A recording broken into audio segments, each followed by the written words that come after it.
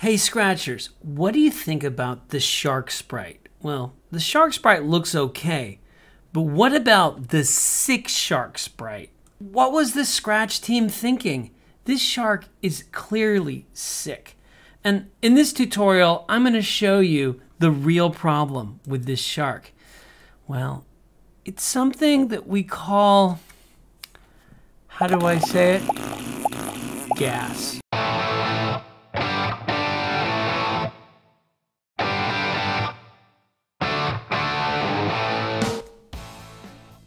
What's wrong with that shark? I know, he has gas.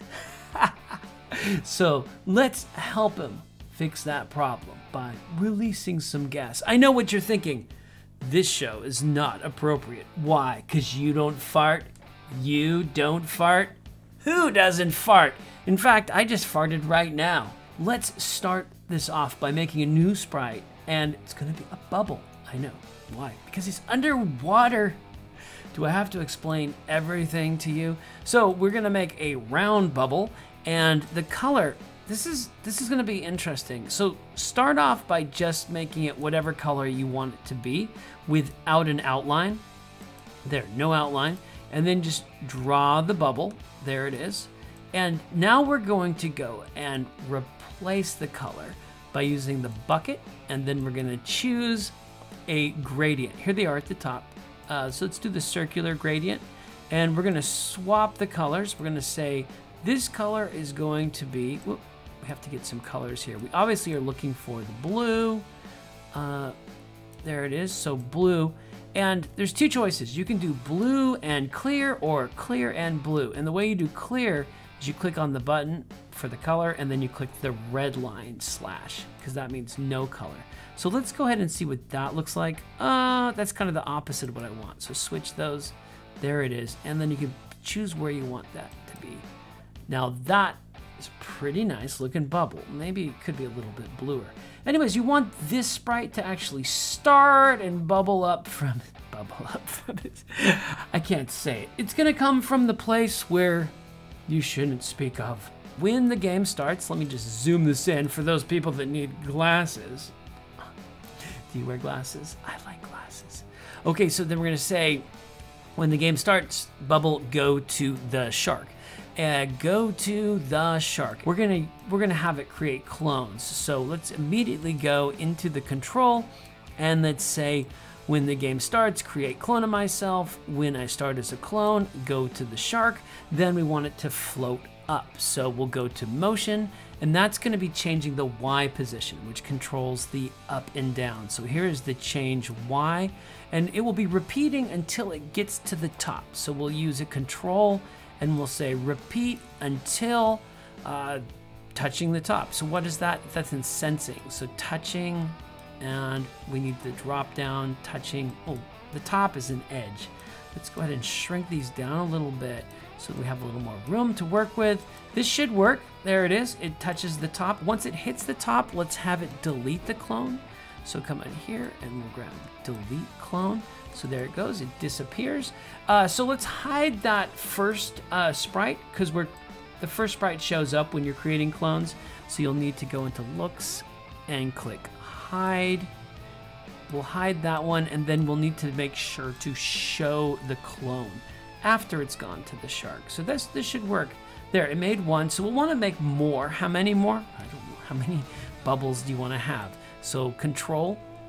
Well, let's kind of make tons of bubbles forever. Now this is gonna just spray them, and we don't want that. So we're gonna put a little bit of a wait in between.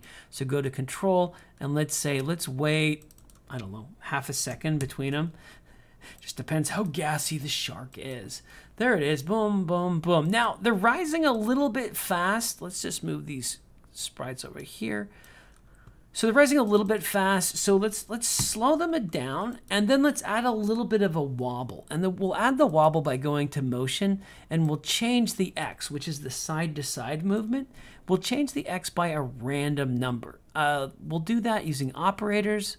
We'll click random number, and let's choose -5. We don't want to make it too jumpy. That's the problem. It's gonna probably shake a little bit too much. So maybe just -1 to 1. Let's see if that works. There. That looks a little more realistic. Now, as they get closer to the surface, they're going to grow in size. If you've ever swum deep in the pool and blown a bubble, you'll notice the bubble gets bigger. So we'll need to change the size as it grows, as it gets closer to the surface. So when it starts as a clone, we'll set the size as 10%, and then we'll change the size by 1 every time it repeats. Ooh, that's getting too big. So this will make a more natural looking grow until it gets to the top, and then it pops. And you can actually change the speed, but for now I'm just going to leave it like this. Okay, so when it gets to the top, it's going to pop before, well, it's going to pop when it hits the top. So let's go to, what would that be? That's sound. Sound, of course. Sound is right here. We'll say play sound pop. And we don't want to say play sound pop until done, because then it won't delete the sprite until it's done playing the sound.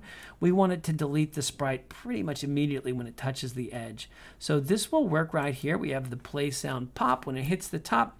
But of course, I told you this shark is sick, so it needs to also make another sound. Let's record that sound right now. Okay, I've moved myself out of the way so you can see the sound menu, and I'm going to be recording this beauty.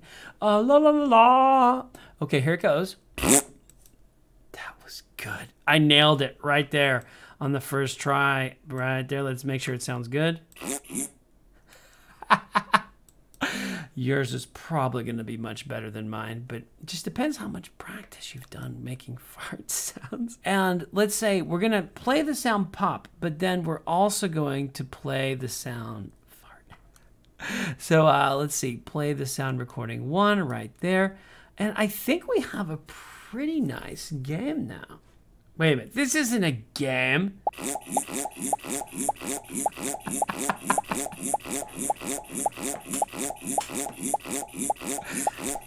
I know. I'm fired, aren't I?